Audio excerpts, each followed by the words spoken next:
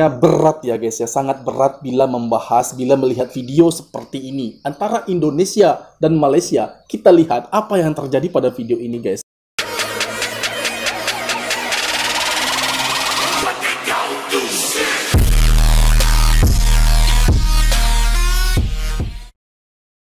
Assalamualaikum warahmatullahi wabarakatuh. Berjumpa lagi bersama saya di sini Indra SFN, dan selalu saya menyapa Anda semua di sana. Semoga kita semuanya dalam keadaan baik-baik saja. Yang sakit agar lekas dapat disembuhkan, dan yang sehat agar tetap dapat menjaga kesehatannya setiap saat, terutama di bulan suci Ramadan ini. Semoga amal ibadah puasa kita diterima oleh Allah Subhanahu wa taala. Amin amin ya robbal alamin.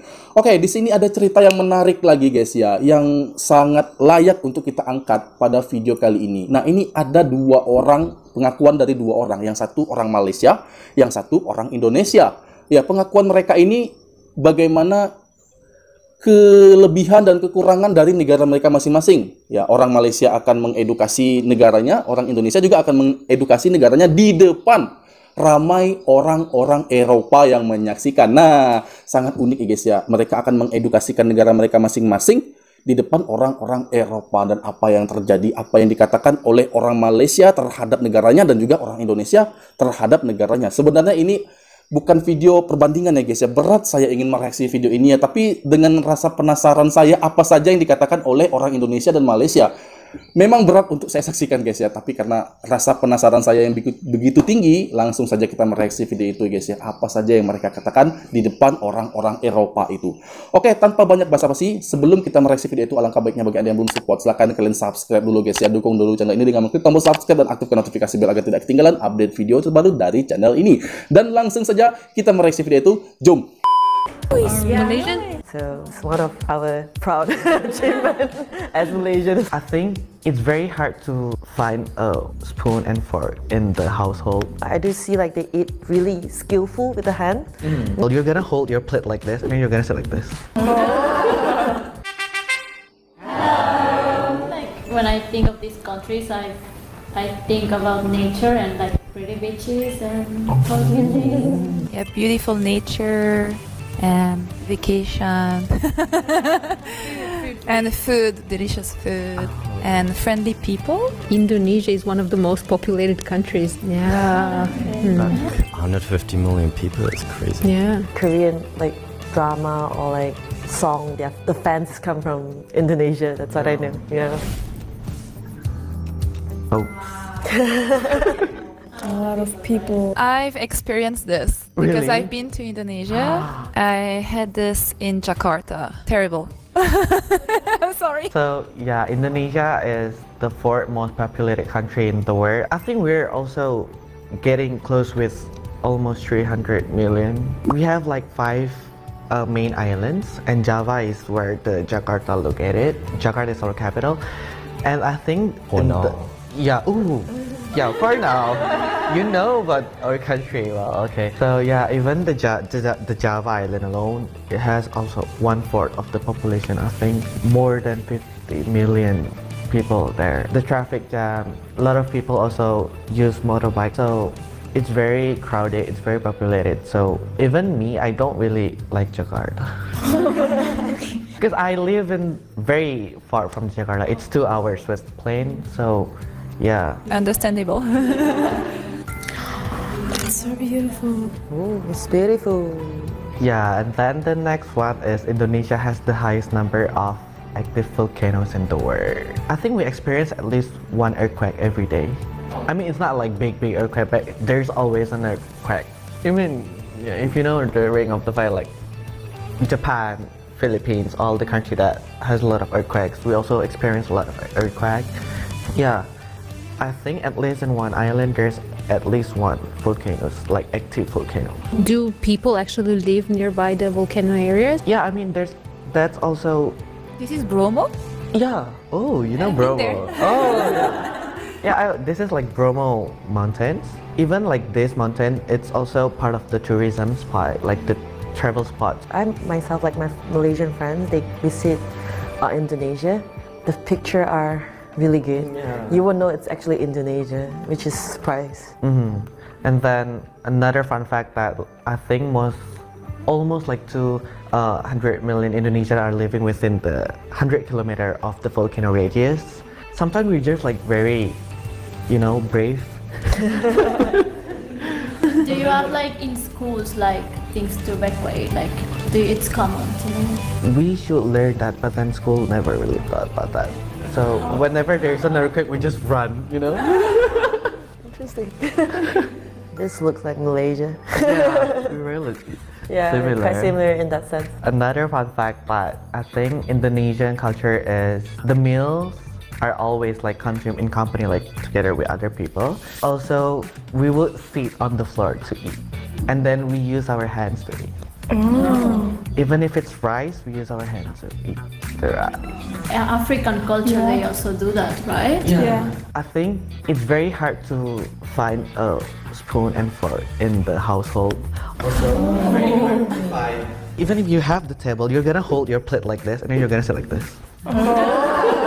Maybe we can get a little demonstration, like we can order some food now and... I do see like they eat really skillful with the hand.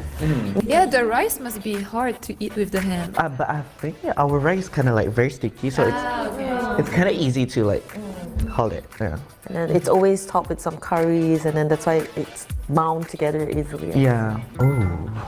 Okay, so Indonesia also has over 1,300 ethnic groups and then 700 local languages spoken. So yeah, I think because we have like 17 islands, so I think each island also has their ethnic group. Also, like every island also speak another languages that we cannot understand at all. You cannot understand between the island? For example, like the Java island, they have their own languages like the Javanese. And then I am from another island, so I cannot understand. But you have like a common language also? It's Indonesian. Oh yeah.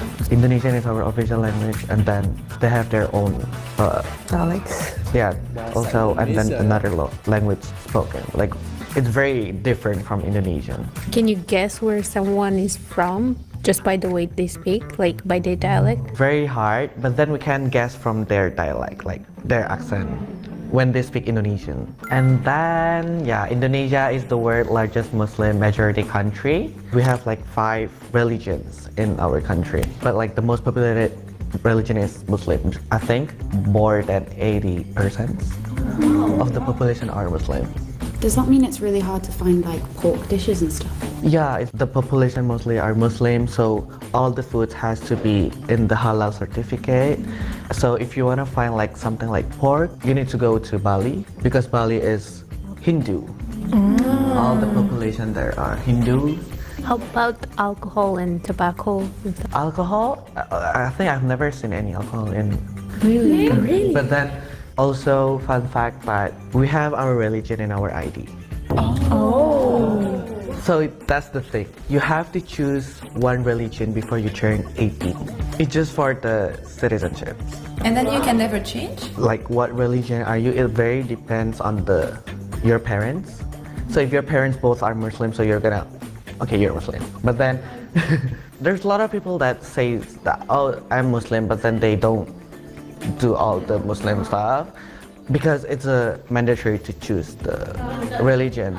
Because our motto, like the country motto, it's like religion is the number one. Something that you live for. Yeah.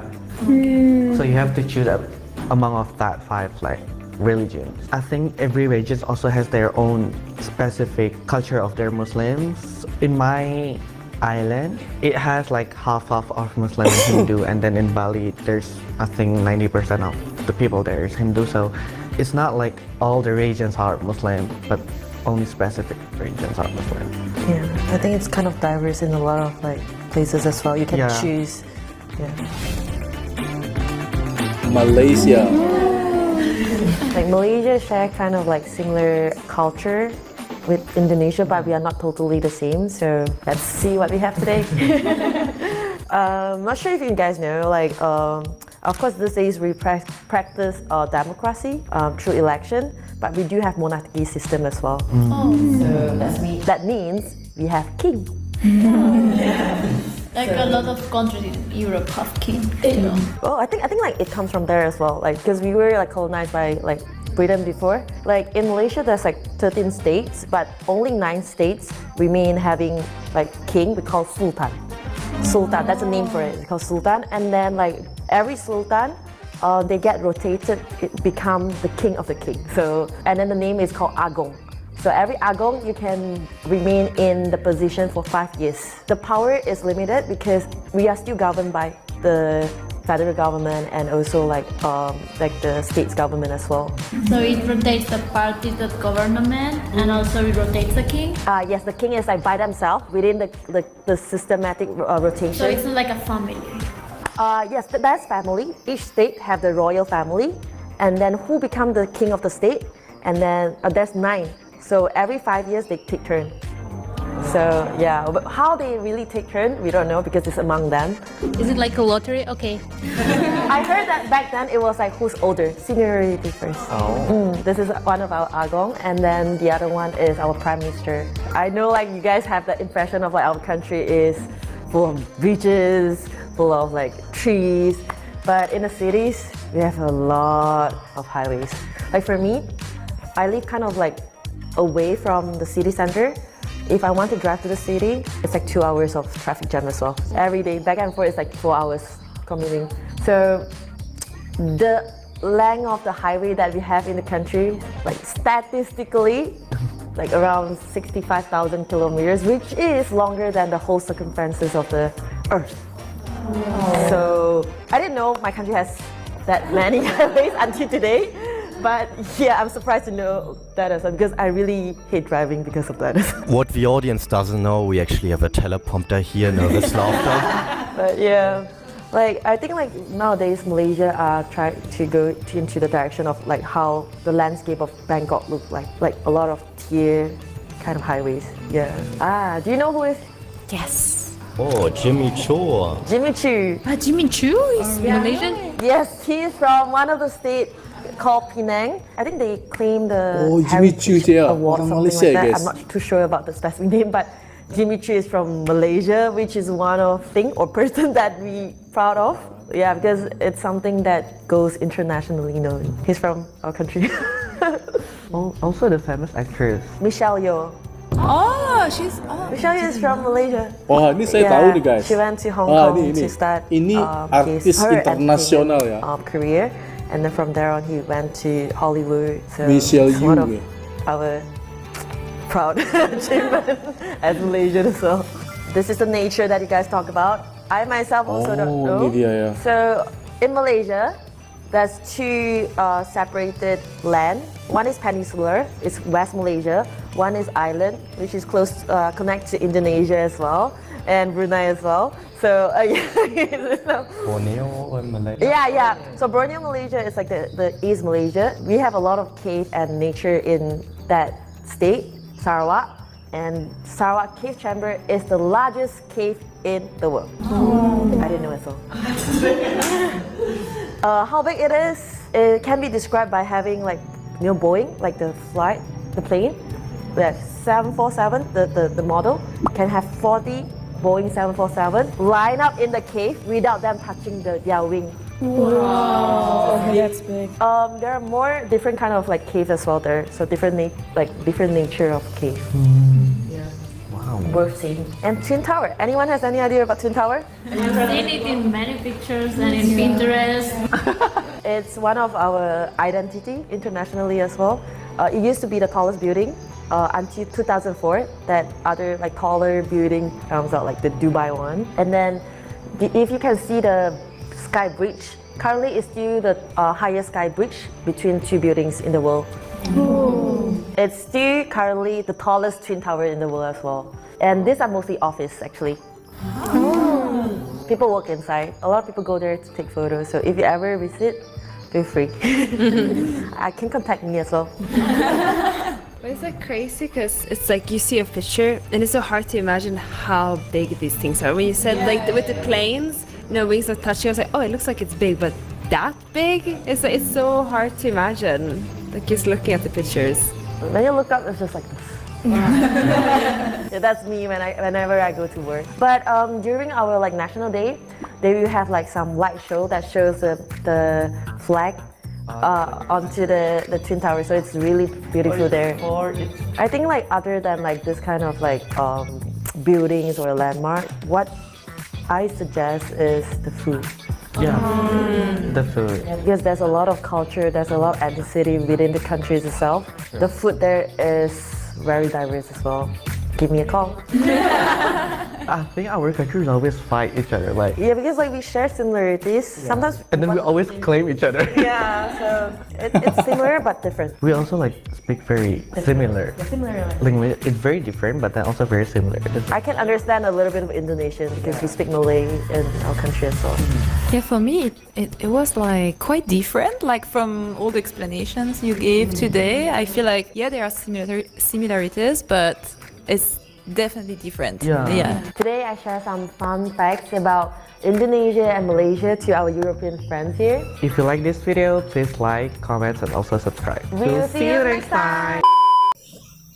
Dan guys ya, sebenarnya berat ya guys ya, sangat berat bila melihat video seperti ini antara Indonesia dan Malaysia. Kita lihat apa yang terjadi pada video ini guys, yaitu sudah dibahas antara orang Indonesia yang membahas negaranya, dan juga orang Malaysia yang membahas juga negaranya guys ya. Ternyata memang ada terlihat sedikit kemiripan, namun lebih cenderung banyak perbedaan ya guys ya.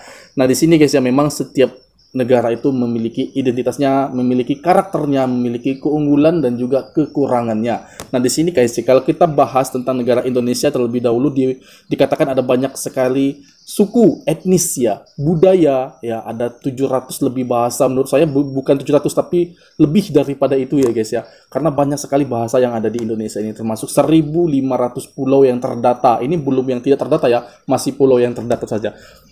Nah ini menimbulkan satu keberagaman ya, menjadi satu puncak pemerintahan ya, negara kesatuannya itu adalah Republik Indonesia. Jadi kalau di Indonesia itu berbeda-beda etnis, budaya, bahasa, kebudayaan, kelestarian, semua dalam satu pemerintahan, dalam negara kesatuannya itu adalah Republik Indonesia. Nah itu guys.